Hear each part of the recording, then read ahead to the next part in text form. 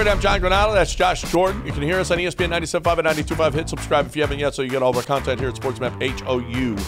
Chandler Rome wrote a piece in The Athletic questioning the Astros' return-to-play procedures. James Click openly promised a review of the process last year after Jake Myers struggles to return from his shoulder issues. The Astros were very secretive, they're not disclosing, and it led all of us to misinterpret. It led all of us to have different thoughts on what was going to happen and stuff that didn't happen. Now, considering their reluctancy to admit that they are injured, how heavy-handed should the team be with their precautions? I mean, now, very heavy-handed, especially with that guy named Jose Altuve. If it's me, I'm looking at Chas McCormick coming back kind of fast. I'm looking at Michael Brantley dealing with injuries, what McCullers has dealt with. You don't need to rush guys back, especially Altuve. I mean, this is where he's ahead of schedule, right? Do we need to bring him back ahead of schedule? Because Dubon's, a little banged up now. No reason to speed this up with Altuve. I know the Dubon thing is recent, but I don't want that in their mind like, Altuve's almost there. Let's get him out there. Take your time with him. You need him to be good for the rest of the season. They've always been pretty cautious. Well, here's the thing is we're not used to this. No. That's one thing that we're going through. This is what the Yankees went through a lot last year. Yep. We're not used to this. This is crazy, all of these injuries that have popped up with the Houston Astros. And maybe with all the games that they've played and all of the, they play more games than anybody every single year, that maybe this was bound to happen. Plus, they're getting a little bit older. Players like Michael Brantley, like Jose Altuve. Lance McCullers is just, he's injured. That's what happens with Lance McCullers.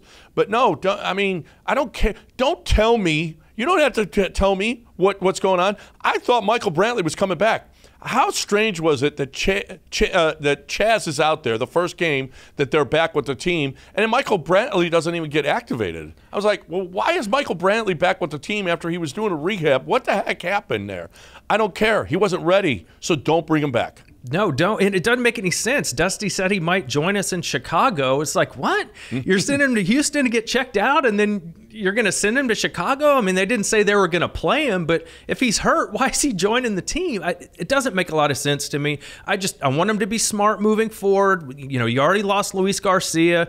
Maybe Verlander came back a little early last year because he wasn't quite the same in the playoffs as he was in the regular season. No need to rush it. Jose Altuve, you need thump from some right-handed hitters in this lineup, John. Pena's really the only one giving you that right now. Bregman a little bit, but you need Altuve in the worst way right now. Well, and not only that, but Jose Altuve, when he's coming back, he's got to do a long stint with seeing pitching again before he gets up to the major league team, because he had a preseason that was cut short.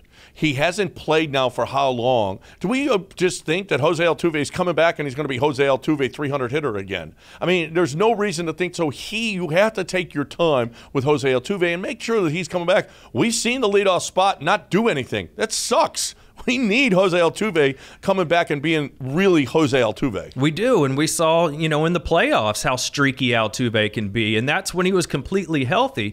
So it's going to take some time there with him. That there's no need to rush it, but you need that power in the lineup. You need Jose Altuve, so be smart about it. Yep, absolutely.